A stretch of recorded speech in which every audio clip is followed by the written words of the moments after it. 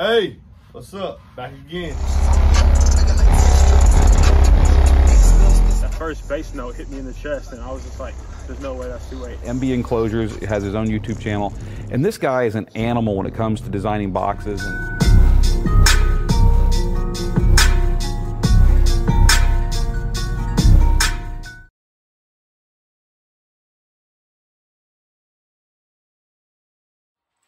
What's up?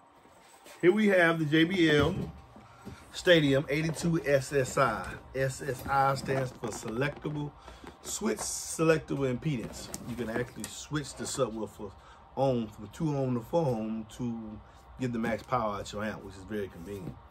JBL belongs to the Harmon Kardon companies. Harmon Kardon has been around for a long time. They make cardio, which is their JBL line.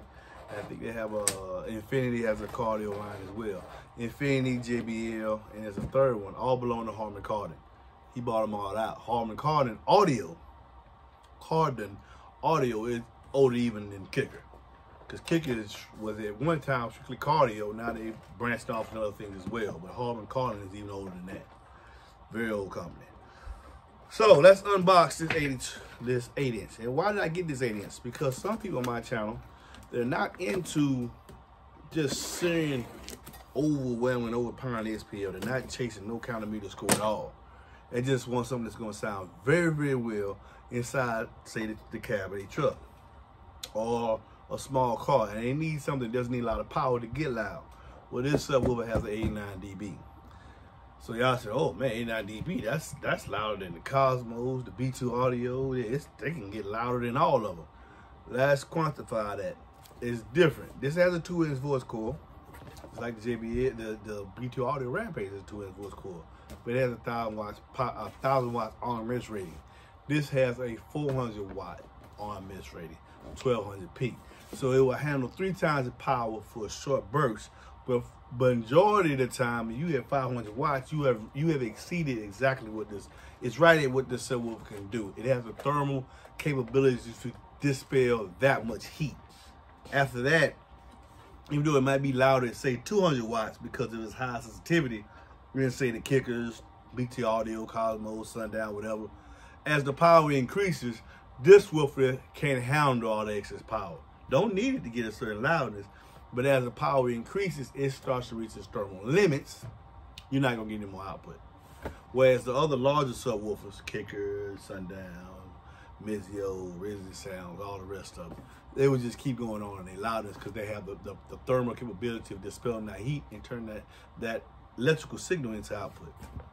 So you get the little mounting cut out so you can trace it, so you can cut the subwoofer out.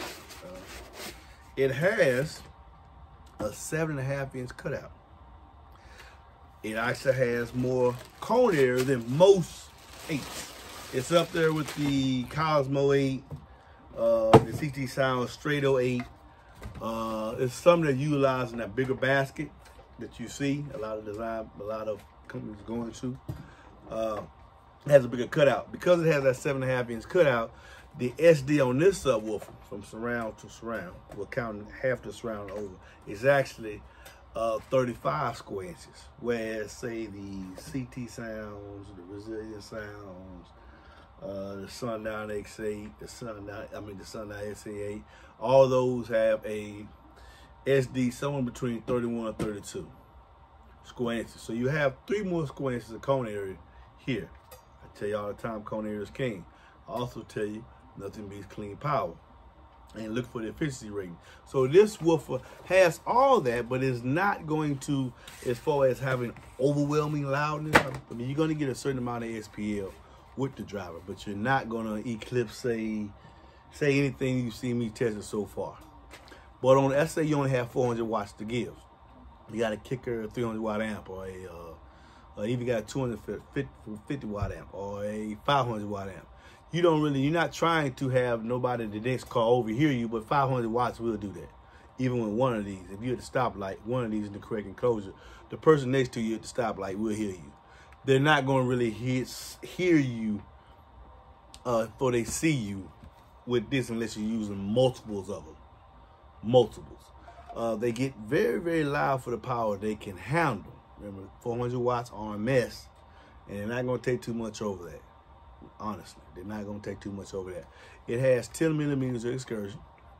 The gap, top of the gap height is 8 millimeters, so 10. It's 10 millimeters of excursion, I ain't mistaken. Let me see. Let me see what this gap height is. Okay. The maximum excursion is 10 millimeters. All right.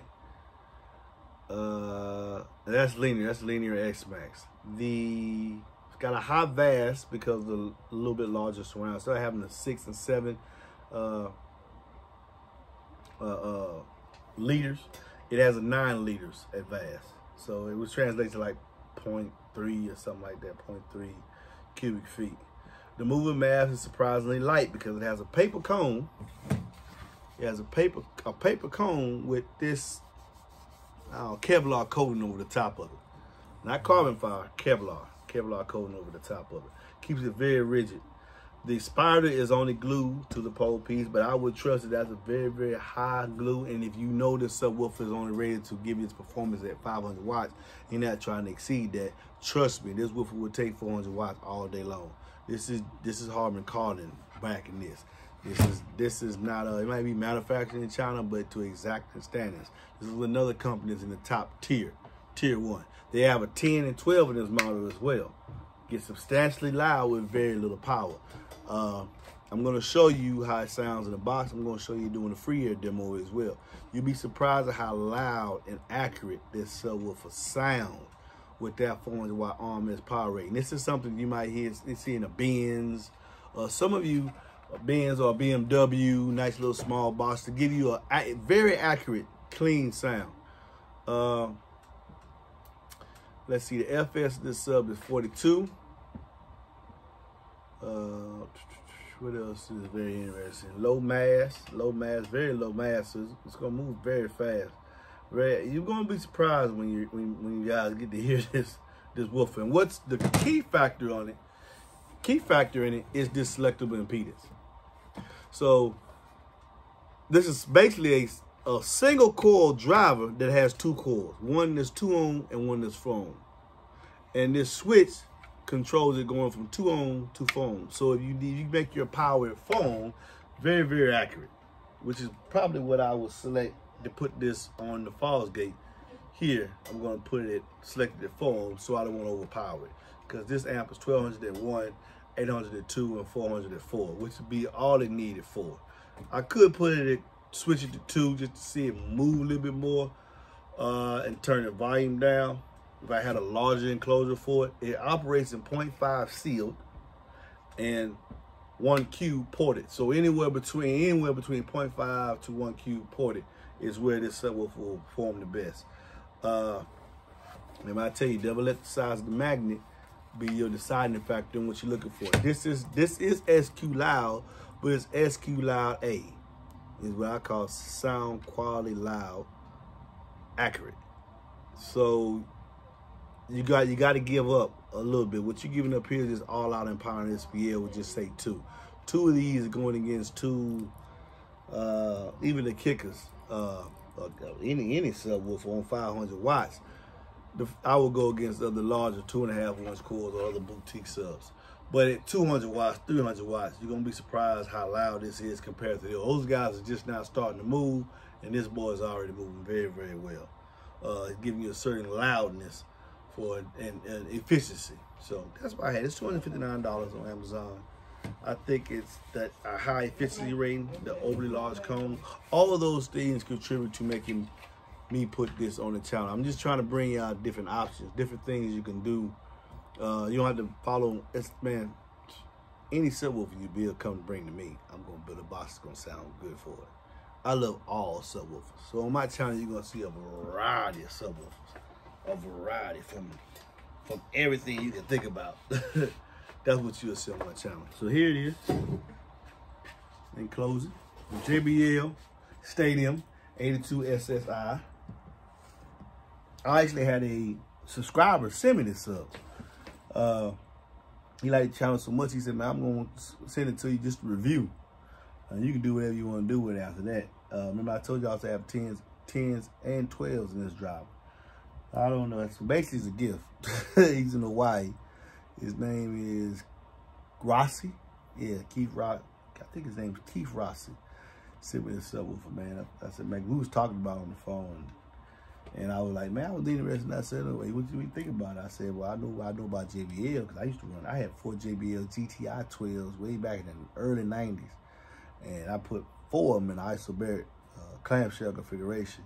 The accuracy, the deepness of the bass, I can hear it now. I can hear it now. So I know what JBL does. This is what I would call something in my SQ line. One day I'll organize all these videos so you can watch them and see my subject. Right now, I'm just all over the place. Just give y'all all the information I possibly can while God has allowed me to give it to you. Peace.